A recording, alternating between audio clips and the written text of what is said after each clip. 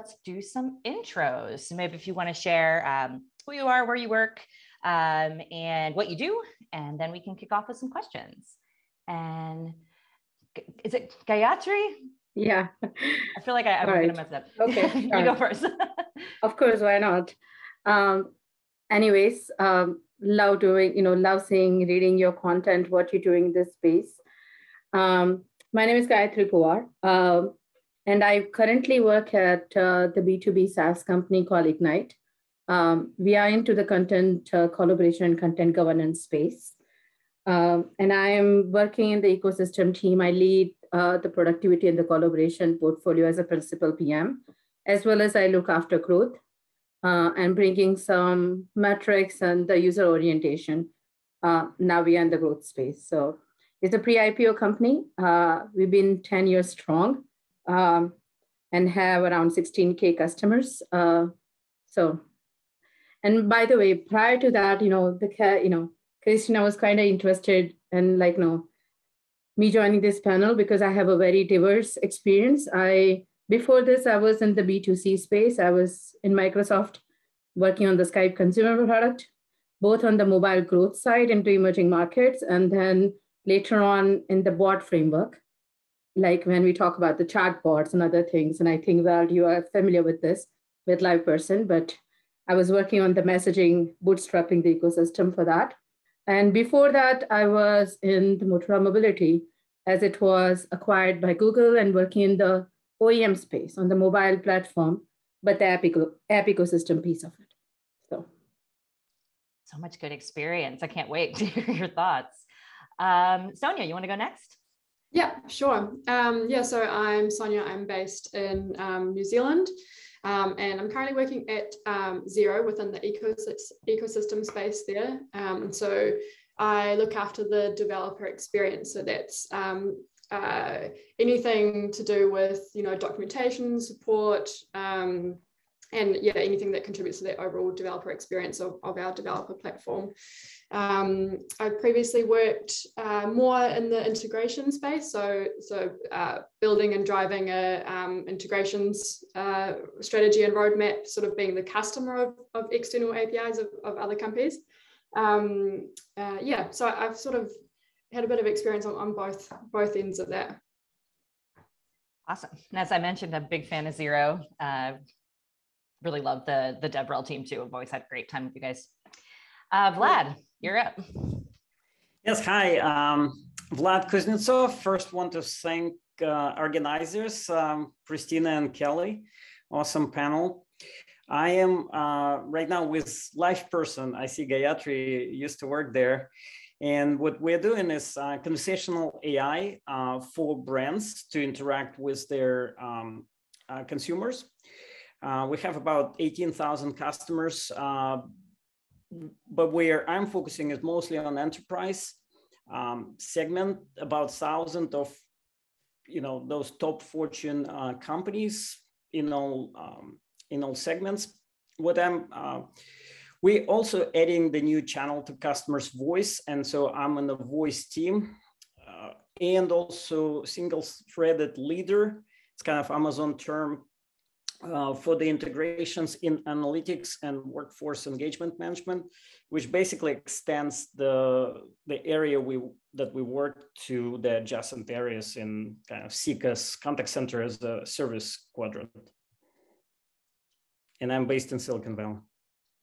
Excellent. Thank you for Just one disclaimer. Well, I didn't work on LivePerson, but I talked to your co-founders because I was in the conversational AI space when I worked on Skype bot framework in the Microsoft side. So much overlap. Anyways, I know. Yeah. Doug. Thanks. And yeah, thanks again for pulling the panel together. I always enjoy these conversations with peers. So my name is Doug Gould. I'm the head of ecosystem at LaunchDarkly. We are a growth stage startup based out of Oakland, which develops a feature management platform. And what I do is I look after our integration strategy and our integration portfolio. We've got around 40 plus different points of interoperability or integrations into various different categories of services.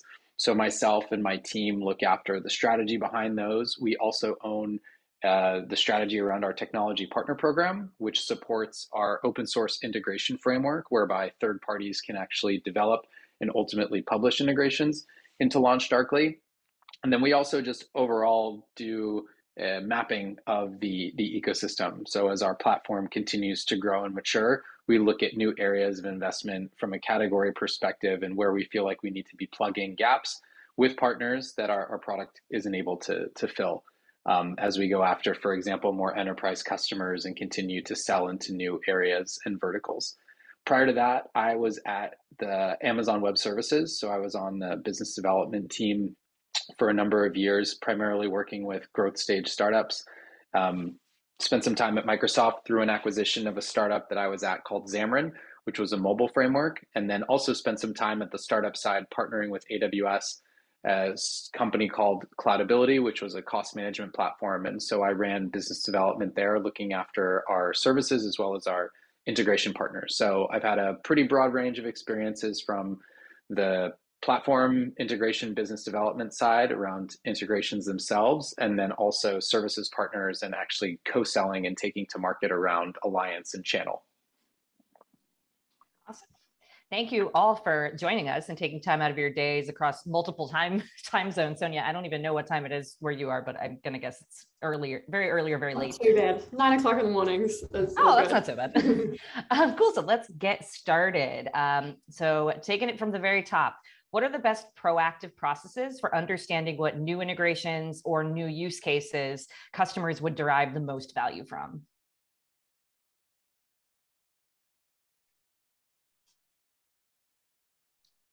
Sonia, go ahead.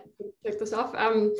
Cool. So yeah, I guess one of the first things I'd be looking into is, as a baseline, having a strong understanding of how your product's currently being used as a standalone product. So working with obviously user research teams and product marketing, customer experience and sales and partner teams, just to make sure we have that strong understanding of our product on its own. And then after that, I'd also be trying to build an understanding of your customer's ecosystem or the portfolio of products that your customers are using. So, and from there, really understanding how your product is going to fit into that portfolio. Because from there, we sort of start to see potential interdependencies between your product and other products that are being used by your customers. Sometimes I found when you do this, you can kind of find quite clear areas where customers might already be connecting the two products, but they're just doing it in a sort of manual or workaround kind of way. For example, something like an HR import of users from one system to another through a spreadsheet that's been exported and imported, or manually inputting a timesheet from a time tracking tool into your accounting product. So those things I'd be researching and investigating first to understand the opportunities that lie with your existing customers, along with some competitor research. But I'd also go beyond just the existing products that your customers are using and look into what other products are working towards a goal that might be aligned or somewhat aligned to your goal, and seeing which markets or customer segments that you might share with some of these other platforms, other products, and can potentially create a partnership with. And I've found in the past that sometimes that can mean looking at people who might off the face of it be your competitors. But in an ecosystem world, your competitors can sometimes become a key part of your ecosystem or a type of ally in a way. I guess, for example, if you look at Xero and Asana as standalone products, the initial perception might be that in some areas they're in real competition with each other. But obviously they've learned that they need to integrate and create touch points between parts of their product to be able to leverage each other. So I think that aspect of it is what makes researching for integrations really interesting from that ecosystem and network perspective. Awesome. Thank you for that. Oh, sorry, go ahead. No, go ahead. What she said, 100%. But I basically established some playbooks as I we all have a pain that there are so many integration requests and there is bombardment from the sales and BD and different channels and what you're doing and how it is aligning to your company's objectives and the goals. So short of, this is something, a lesson I learned from my VP at the Microsoft, and I've taken that playbook now in the startup I was, which was about the chatbot company, and now into the Egnyte. It is applicable. You just need to tweak it a bit. It's about starting with a strategy, what the goals, what the stage of the company it is. And then going from there, I basically come out with a partner framework. And what I do is that I look at the portfolio as ecosystem portfolio completely with the first party applications, which we are building integrated into all our clients. We have omni-channel clients. We have a web and Windows and desktop and the mobile clients. So there are some integrations which are deeply embedded and people use it every day for the productivity and collaboration purposes. There are some use cases which are like analytics. People will just use one-off time. There are some use cases which is just simple data connectors because we want to get the content within our platform so we can govern that. They are our two product lines. So just looking at what and where you are, what is your company's vision, what are the partnerships where you can fulfill that gaps and meet those objectives, and what stage you are at. So currently, for example, the stage Egnyte is at, or even when I was with the Skype, monetization was never a goal. We weren't at that stage, we were monetizing the partnership. We were really looking into the adoption and the retention as the core metrics. So keep that perspective in mind. I look at the overall existing integrations I have and I tier it into the tier 1, tier 2, tier 3. Depends on each tier. It requires basically certain marketing resources, the product resources, the enhancement you possibly would do. That will define it. And that's what I basically socialize and work with across the teams, different PMs and people who is coming with the intact request. So see that, what we're going to do and what we're not going to do for the given quarter, or let's say in couple of quarters for this year, for example, and where our focus would be and why. From there on, I will divide it between two things. Existing integration, I look up our North Star KPIs, the active user, monthly active users. There are monthly active domains as well in B2B, which makes sense from the ARR, MRR perspective. But what I seek coming from the B2C side is end user adoption, driving the adoption like kind of a Slack model, which we know that if they are using it, they are retained, then there is a value. So top 10 to 20 integrations, we have a deeper analytics and what we look for. And overall, I look for month to month, taking all API keys of what we have in market. And we look for month to month adoption for the company's wise metrics and the users. Now, given that, slot it down for the integrations, and then you see where you are. What is the, basically BD importance, the portfolio strategic importance, what is the company importance? And depends on that, we basically plan what we want to enhance and what we want to invest further in more use cases. And then there are some other cases which I'm working on currently, as well as within the Skype, they are strategic. It's a brand new thing. It's a differentiator. Nobody has done before. That's the reason, people will, let's say, leave Dropbox and Box and come to Egnyte. And that is number one priorities. Now that one requires a whole together different, UX approach and the research options, and requires a longer planning cycles. And I can go that in detail if you want to know what are those research methods, because that's the topic today. And that one takes a different approach altogether in my purview. And we basically allocate a time for that as well in our portfolio. That was an amazing, robust response. Thank you. Vlad, I think you unmuted as well. Yeah, well, I'm in product management, but I've been owning sort of end-to-end the integration strategy for this particular segment. And I first had to present the opportunity to all the way to the top, to the kind of executive leadership team, and kind of prove the case that we need to sort of build this integration. And in general, I think companies in product looked at certain product you could buy, build, or partner, right? And so within our company, there was an attempt to buy the functionality in this space, but the research that I took that included looking for analysts' reports, speaking to experts in the field, as well as understanding the customers that you could get from like customer success managers and some of the sales folks, basically proven that there are established vendors in this field and that we will not be able to force on the customers the product that we're building. And so we kind of decided to basically maybe never even ship that product, but instead focus on the integrations strategy.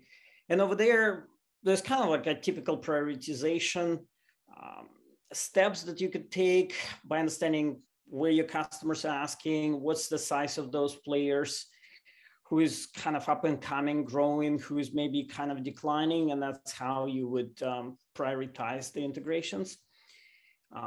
So that would be kind of my answer. And I agree also with the previous statements that there might be already some nascent integrations where professional services or the customers themselves build those connectors. And if the company goal is to decrease friction with your existing customers, it definitely worth offering something out of the box in this case. Awesome. And that something that you just mentioned relates to a question that we got actually through the website about making the case for leadership. So what concrete metrics have you guys used in the past to sell leadership on a particular integration? Well, that's a loaded question, right? So go ahead, Well, if you want. Well, since I kind of just built for that, it typically involves, kind of like number of customers that already attempted to do it. I've presented, for example, number of existing sort of professional services integrations and done also with some consulting partners. There were some cases where customers sort of unhappy without that integration, but they don't want to purchase the custom solutions that are done by professional services. Also, sometimes it's like important issue that helped me, for example, to push this. Some lead analysts set as criteria to be included, let's say in CCAS quadrant, contact center as a service, you kind of must to support this functionality. And since our company was not planning to build that, partnering is the best approach for this. Well, about the business case, if you would ask, I would, depends on type of an initiative, right? The existing integration that is bottom up, the customer request, sales request, the churn reasons, the NPS, all that data feed into, and the frequency of that response, which what we generally drive is that we don't price our integrations, it's horizontal. So I want to see how that is generically going to be applicable to our audience. And we have established processes now. We are not really a startup. We are like 10 years in existence. So we have product board and other tools we acquired where customers can make that, basically request, which we attach to our roadmap. And we also make some explicit integrations and other things available in the portal where they can upvote, like kind of a user voting. So we can address that, what the customer's use cases and things are attached, and that goes into the business case. For something which is not explicit customer ask, and we are doing for strategic reasons. For those ones, of course, that goes with your traditional product marketing thing, competitive analysis, differentiator, what is our value proposition, what is going to be SWOT for us, what we think that, our initial TAM, you could do bottom up if there is a similar integration, or the top down modeling, and you can give them cohort or sort of a GTM approach. What is in it for business, right? How is going to move the metrics, whatever metrics you're going to move. For us, like at this stage, as we preparing for IPO, I think retention is the most and the key metrics everybody's looking into, even our board members. So anything which I tie down to that, that is definitely a win-win. I don't think any question is going to be asked by my CEO or anybody if I tie to that. And of course, on the growth side, I also look after growth because I've just taken the Reforge classes and I had strong interest in that. So I look after, growth and the data side of the house. I work with the data analytic team, and we came up with a regression model tying the growth lever, number of integrations used, how that causes or attributes to the product stickiness and the less churn. That is something, when I joined, I've done that the first exercise, and we were part of the BD team. The product team was kind of metrics. After that, it just hammered into everybody's head. Now everybody's in company using that's the growth lever, and this is how this team adds value. And now we are reporting to the chief product officer and ideally in the product organization, which I think is we are more empowered and we have metrics into BD and the partner marketing managers, right? And that organization. So I think proving that what and why people should invest in ecosystem, what is overall growth value or some sort of a matrix where you tie down to the lagging metrics, super, super important. After that is just a normal product management 101, where you're going to show the business case. Depends on what initiatives you're working on. Doug, do you have something to add? Yeah, I think it gets back to some of what was discussed in the previous answers to the last question around being really clear around prioritization. I think that's the foundation that a strong strategic business development team operates on, because whether you're in a scaling startup or even an established organization, it's important for people to be able to tie things back to the consistency in the message from BD. I think in instances where I've come in or been involved with challenges working across different functions, it's because there's a very ad hoc approach towards jumping on every single opportunity. So I think when it comes to building that credibility, making a case up to leadership, the foundation in a framework and being able to evaluate certain opportunities, that's the piece that should be drawn out first and then distributed throughout the organization so that people understand when you're even discussing an integration opportunity that it's gone through some level of filter prior to even arriving to people to begin with. So I think that's a really important piece that I would clarify, is the credibility that either yourself as a BD leader or your team needs to really build prior to being able to go into the room to have that discussion. It's really important as you think about how the function is able to operate. And I think, for example, being in part of the product organization, being able to have more alignment, there's certain areas where you can have a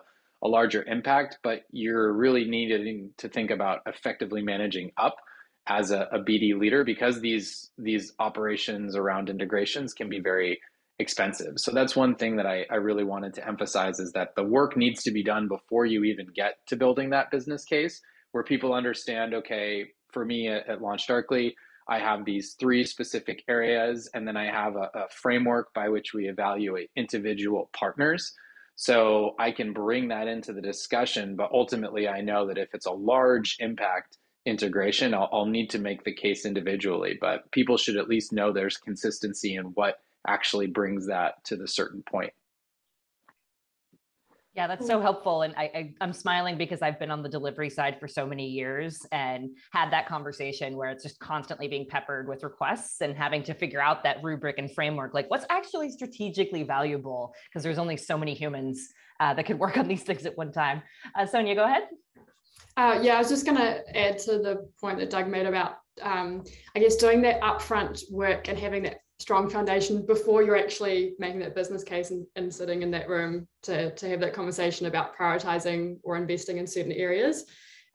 So yeah, I think one of the things to, I guess, especially as a product person, to think about with that kind of foundation is making sure that you have really strong metrics and measures of success that you feel really confident about, and that they really reflect some kind of value to the company. So I think particularly when we're talking about external APIs and how we measure the importance of that and investing in that.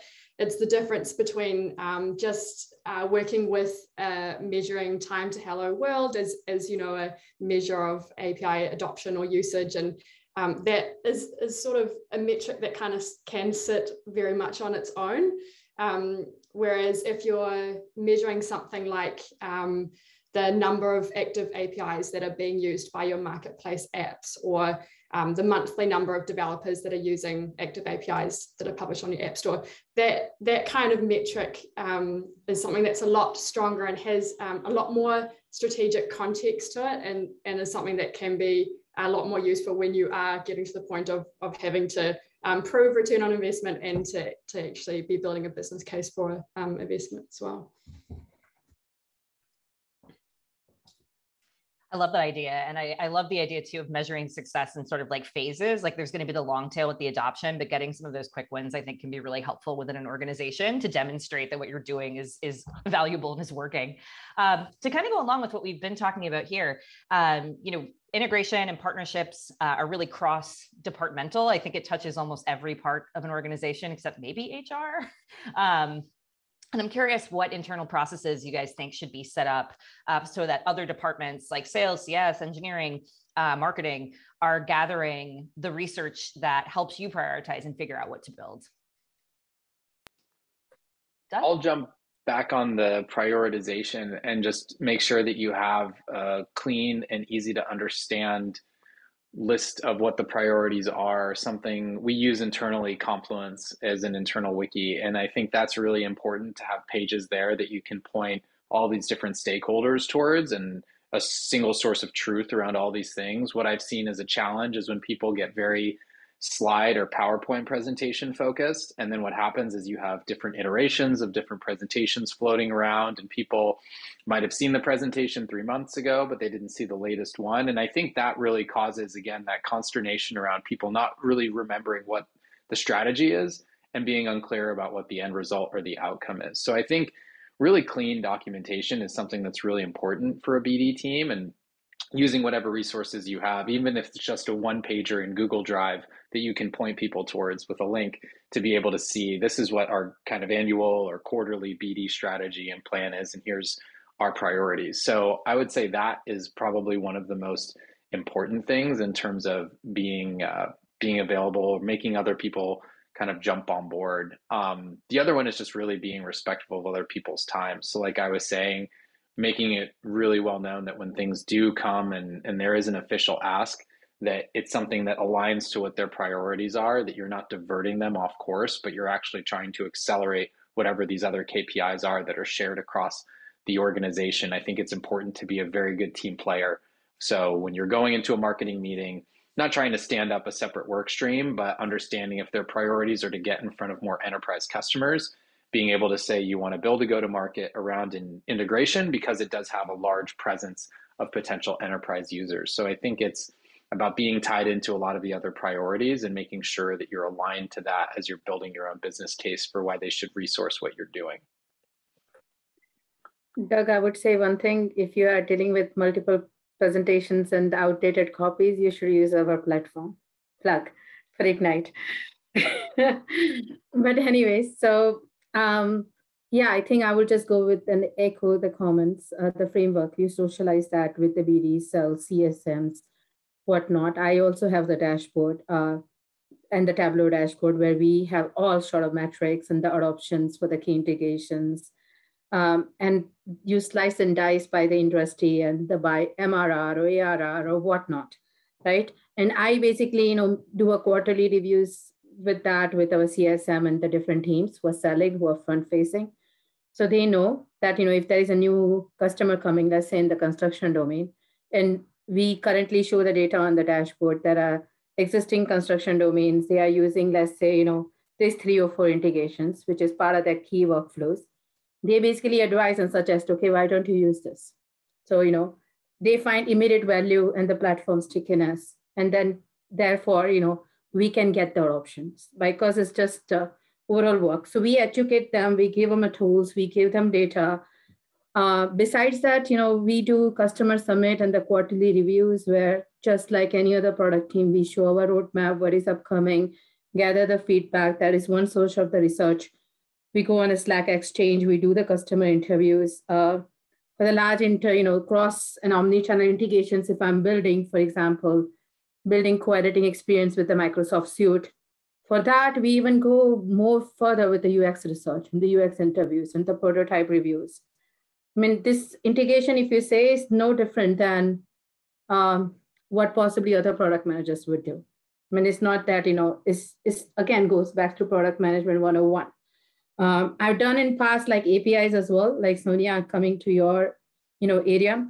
We basically, when I was at Skype, we wanted to, on the mobile side, we want to penetrate the emerging markets. That was one of the big bet we had, that, India was the market which was identified by the senior exec, and we had a sponsor. And we basically decided to go with the partnership side because it's lesser cost to build. And we had a strategic and the incumbent partner who had the large enough scale in those markets which we were seeking. Now, how would I basically go out? Essentially, we were giving them SDK in the interface with the Skype billing use cases and the APIs and the contact books and whatnot, just to do voice and video calling. But we didn't start with that. We started with again, the design sprint, 3 days, jointly sitting with the strategic partner who was building the entire Office 365 portfolio into their devices on Android side. We sat there, saw that, what is your strength? What is our strength? What we could do together, came up with this vision overall, at the end of the 3 days with the UX and PMs and other stakeholders with the product lines. Coming back, that was the piece of, some sort of what you call it, primary research. We also had secondary research and inputs like analysis reports, or could be ethnographic studies you've done for the business, or, diary studies, where you can focus on where your MVP and the first solution would be. And after that, we came to individually and I did the customer surveys to hone down what would maybe first research and the joint use cases.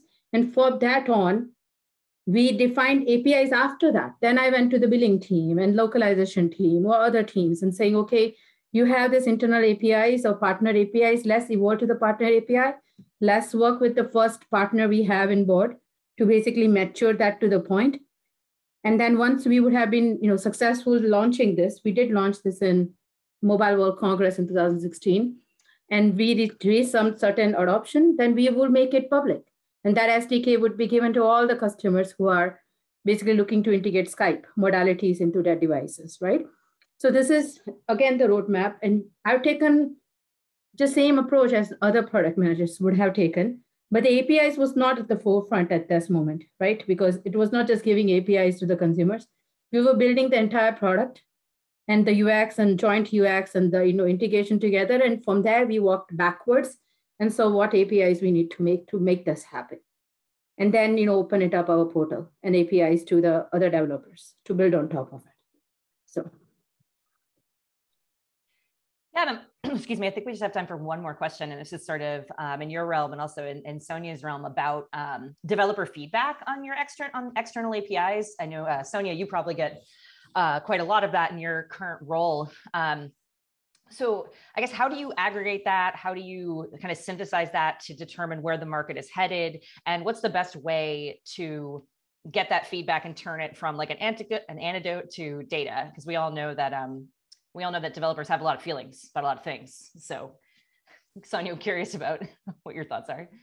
Yeah, I guess, first of all, I would be trying to make sure that we're responding to the developer feedback and feature requests with questions, so that we're getting a deep understanding of how our developers are working with their API. So not just from a technical perspective, but also what are they actually trying to achieve with that API? What are their overall use cases? Because that can really give a lot more insight into the market demand and what your APIs are actually enabling in an end product. And I think, some of this feedback or queries may come to that are, specifically about the APIs, but if we're trying to get an idea of the broader market demand, I guess engaging that conversation to get that sort of context can be really useful.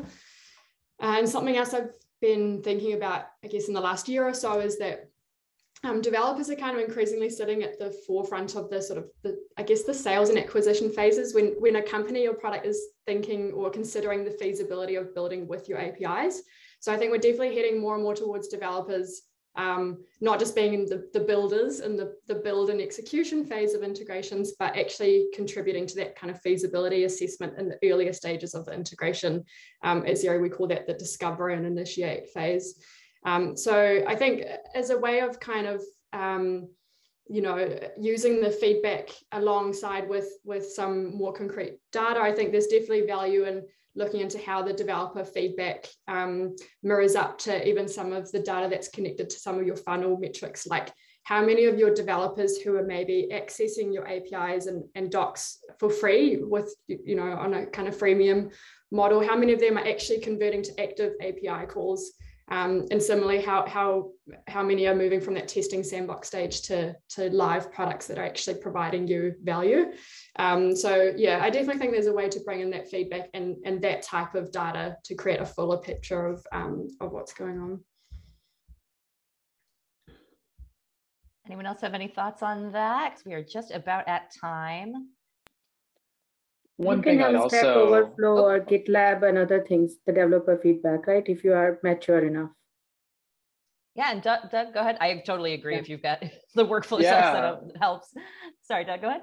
I would say in addition to that too, whether you have a web page around developers with some code references or sample code, just showing people what's possible. I think that's one thing I've learned is that it's important to give people an opportunity to do some of that discovery and show them what's possible.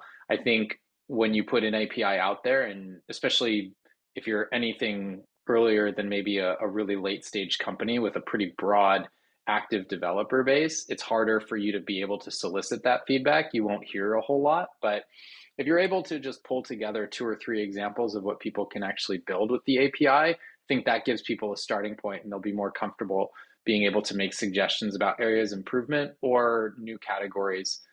Companies like Stripe, for example, have amazing documentation pages, and that isn't something that you need to build from day one, but something that is a really good example that teams might be able to look at initially.